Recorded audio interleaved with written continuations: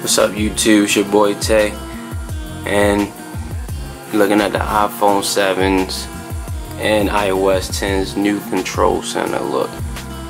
So when you swipe up from the bottom for the first time, you're going to be greeted with this message: Control Center, iPhone controls, now player, and home each have their own cards. Swipe to see each one. So let's go ahead and swipe to the right. You can see we're going to have our music. You can play and pause, go forward or backwards, choose the volume, and looks like an AirPlay. So you go ahead, if you got Bluetooth speakers or Apple TV hooked up. And let's go back to the left.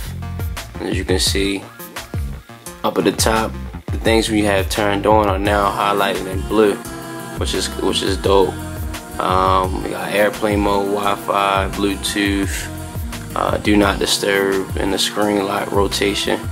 We go ahead and adjust our brightness, and you can do the AirPlay mirroring right here to speakers or the Apple TV. You can add drop, contacts, and we can turn on night shift. Let's see, let's turn on 7 a.m.